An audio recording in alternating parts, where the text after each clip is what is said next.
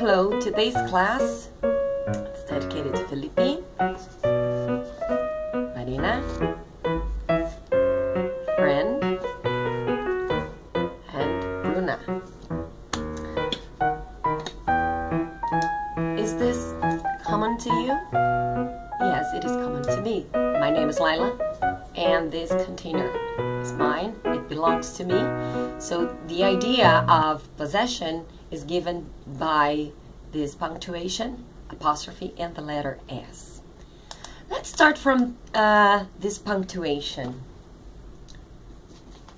One of the usages of apostrophe is to sign or to indicate that there is an omission there of one letter or more. For example, the not reduction, as you may see in isn't, aren't, don't. So one letter or more disappeared, and so apostrophes are there to indicate that. The other usage of apostrophes is that they create some special plural cases. For example, 70s, the 80s, 1800s, or words such as do's and don'ts.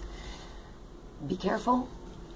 Don't use apostrophes to indicate regular plurals or to create regular plurals. One banana, many bananas. One CD, many CDs. One DVD, many DVDs. So, usage number 3, yes, we need apostrophes and the letter S for possessive cases. In possessive cases, we always have an individual, a person, and a thing, normally a thing that belongs to that person.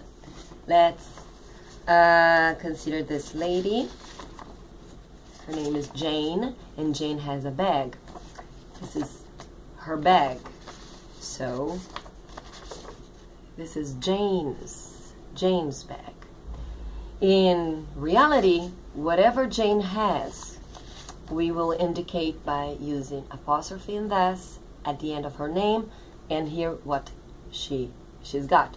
For example, she has a bike, Jane's bike. She has a house, Jane's house. And look at that, Jane does have a house. And Bob, I don't know if Bob is her brother or husband, but they both have this only one house.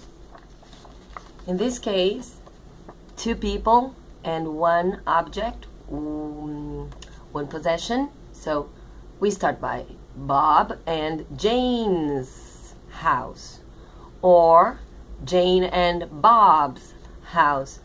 It doesn't matter who we decide to mention first and later. The last name or the name closest to the object receives the punctuation and the letter S.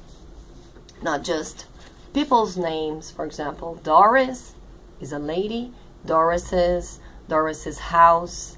Lucas's car. You see, these people have names that end with S. That those letters, the letter S, is not actually plural symbology. It's not a plural thing. It's a name, like Jesus, for example. So Doris's and Lucas's. That would be maybe the correct pronunciation. I hope so. And the nouns, which represent people, can also receive this punctuation and S. So doctors, my sisters, neighbors, doctor's prescription, my sister's wedding, and the neighbor's dog. And if the noun is in the plural form, is in the plural with an S, for example, student, a regular plural. Student, 1 student, many students. Here there are many students sharing just 1 bus. So the student's bus.